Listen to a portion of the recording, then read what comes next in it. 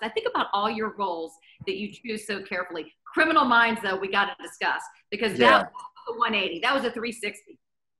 Yeah, that was crazy. I've had the weirdest career of any of my friends. Like I've gotten really lucky. I've gotten to do a lot of different stuff. But Criminal Minds, yeah, it was like right before Christmas one year. I hadn't really done any TV since Dawson's Creek, I don't think. And I got a call that there's this role. It's going to be right after the Super Bowl. This two-parter. You play someone with multiple personality disorder or dissociative identity disorder. And I was like, wow, that's a really big challenge and a really big stage. And I was like, let's do it. Yeah.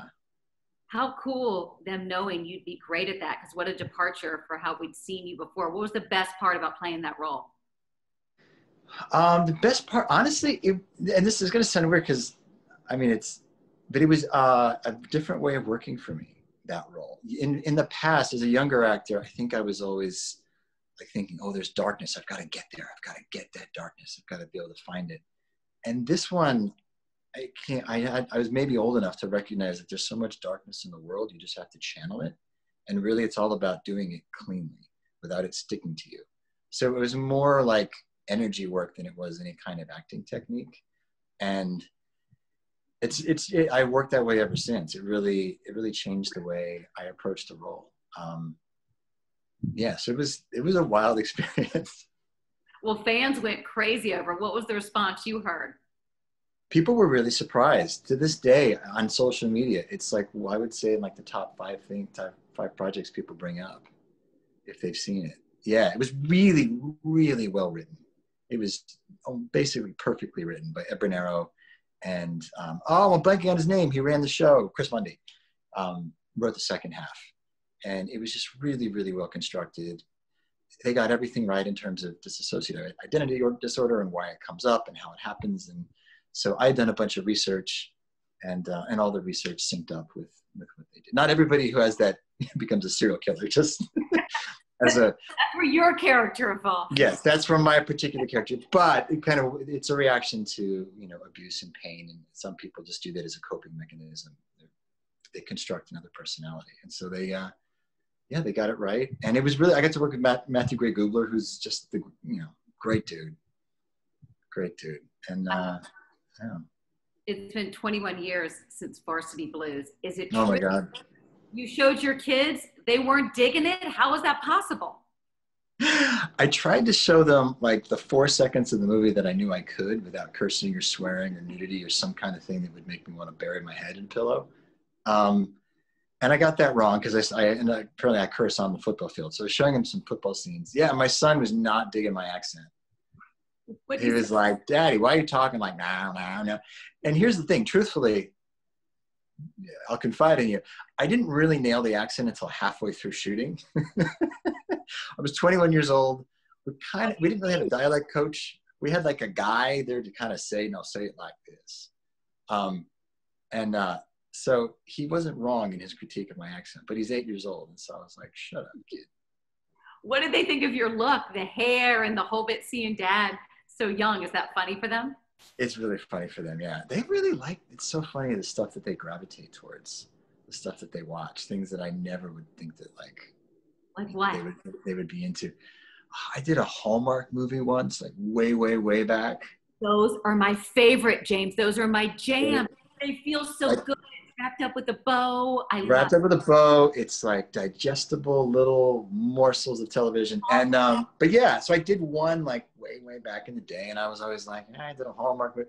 My kids love it. Okay. Do you remember my in-laws love it. Like everybody who sees that movie loves it. So it's like you just never know in a career like what people are going to respond to and what they won't. How is quarantine going with 5 kids? Not only 5 kids, 5 of the cutest kids I have ever seen. One's better looking than the next. The little blonde hair. I mean, they are adorable. Like, let's get specific though. Like, how's bath time, dinner time, bedtime? Like, I don't know how you're doing this. It's, it's funny. Like, when it first started, all the kids actually wanted to sleep in a room. So we put mattresses in there, and I laid down, and everybody I loved was right next to me. And I felt like the richest man in quarantine. And I was, really appreciative, because I know a lot of people are not with their loved ones. A lot of people are separated from their family and their children because they're working, they're essential workers. So like I had a really, really deep appreciation. And then I think, like everybody, then it just got nutty. And it got wild, and you're like, what is going on? And then and then we've kind of hit this like place of simplifying.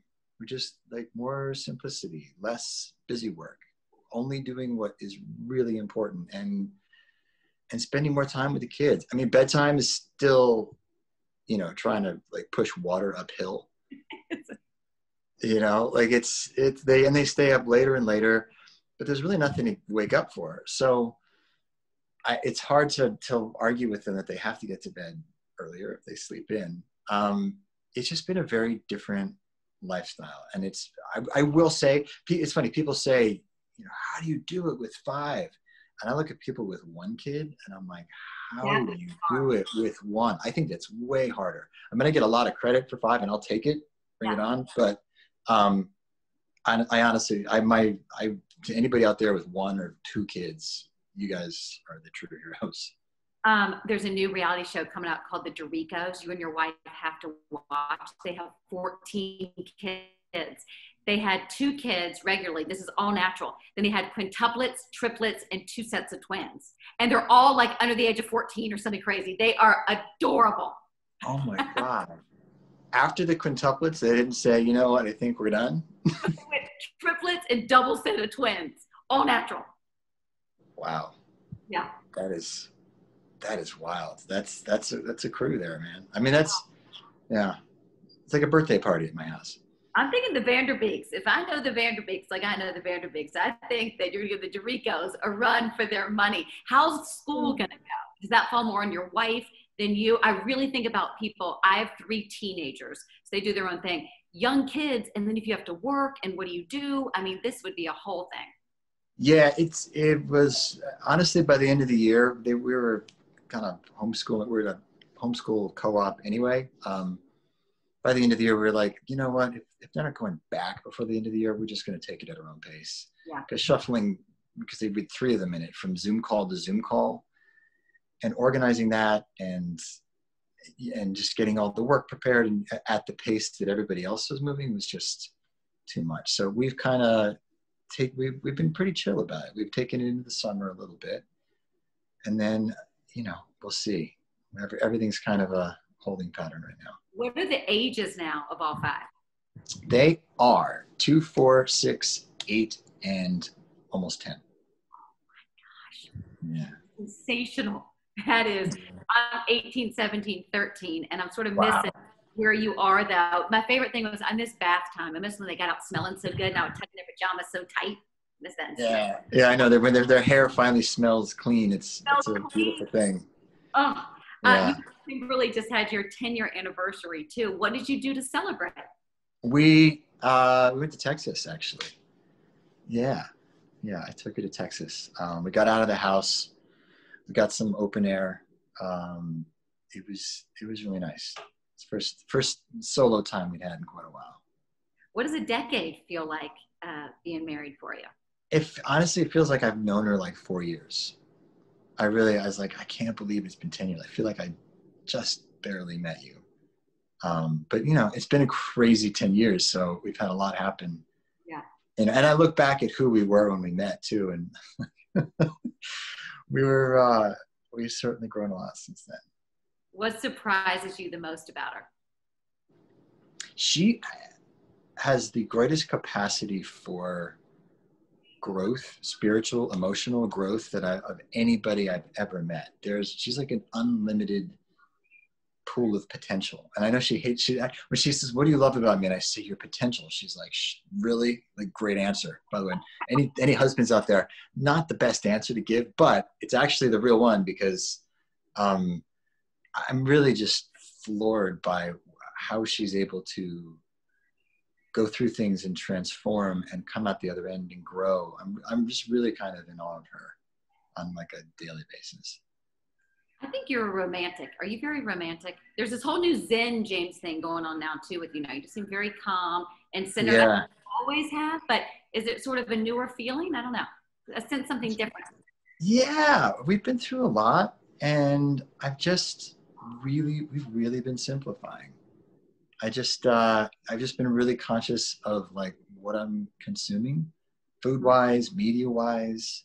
Is it good for me? Is it elevating me? Is it frustrating me? Am I getting energy? What kind of energy? I've just been really just way more conscious of that, having less busy work to do. I realized there were so many things and meetings and projects and things I would entertain. And now I'm just really being way more conscious of what I'm taking in and what I'm putting out. You're free in that space to open up to what's important, which is well, that's how I feel as well. Yeah, and to prioritize. Yeah, right? Which I think everybody's doing to some degree.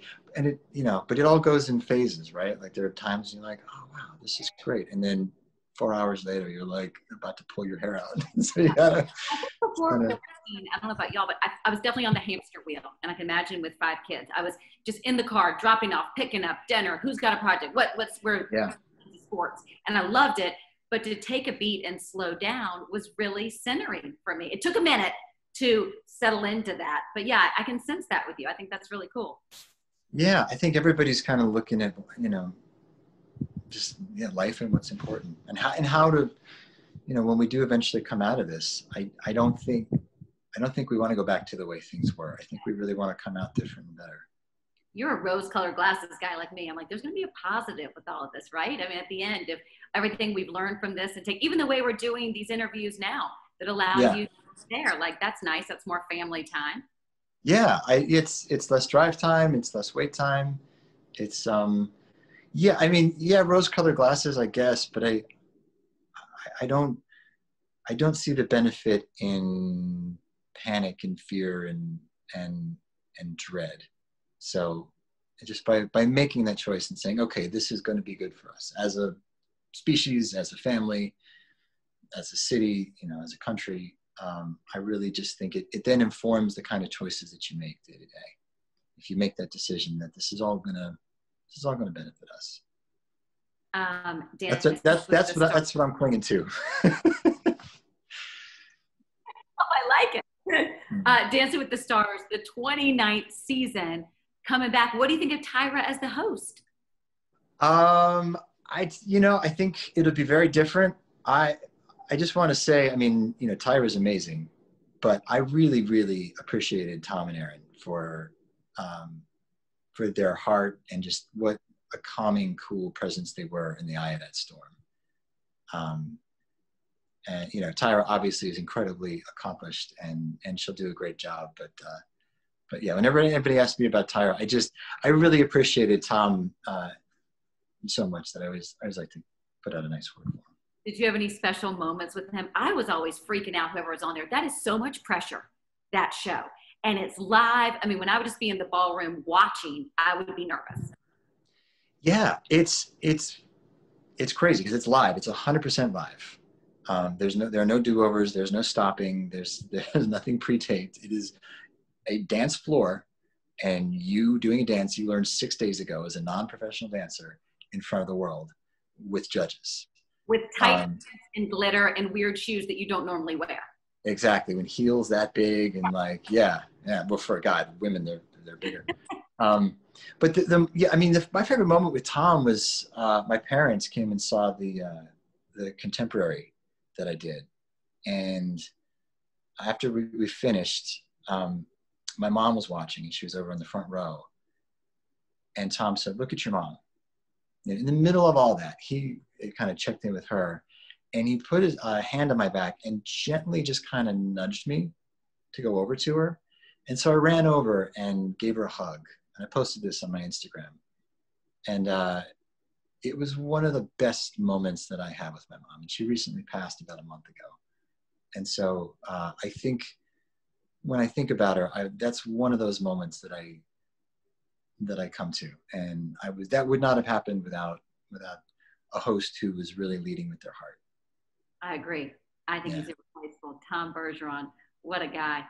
I mean, the way he's America's dad. I think he guided everybody. Yeah, yeah, yeah. He did. He was kind and fun and super quick on his feet. That's one thing I noticed being on the show, because you watch it on TV, you kind of expect everything to work out, but when you're there in the middle of that, you realize that not everything does work out, and to watch him be so quick was really fun. But Tyra brings a whole different skill set. It's gonna be interesting. I can't wait to see what expertise to it. Right? Yeah. Maybe make it competitive, or like thinking about her past shows hosting. It could be interesting. Yeah, she'll definitely bring I think a kind of fun edge to it. So, but I'll be watching, and it'll be different too. I don't know what they're going to do about audiences and. So no audience, and anybody of the dancers that are a couple, everybody has to be quarantined separately. So the dancers that cannot live together. Yeah, I know. Emma told me that. What did you say about it? I said, "Can I join? My husband and I will take a break." I'm kidding. Yeah, I know. I said to Emma, I was like, "So who gets the house?" So, what'd she say? Well, Sasha gets the house because Sasha will take care of the dogs. So that's the trade-off. I noticed on your social media, though, you're doing some dancing from home. Yeah. How is that? What are you doing? I am doing everything that I can. It's wild. At 43, I discovered an art form that I loved, that I was actually pretty good at. So, that was the best possible boot camp of an introduction to it, to learn all those different ballroom styles so intensely, 6-7 hours a day.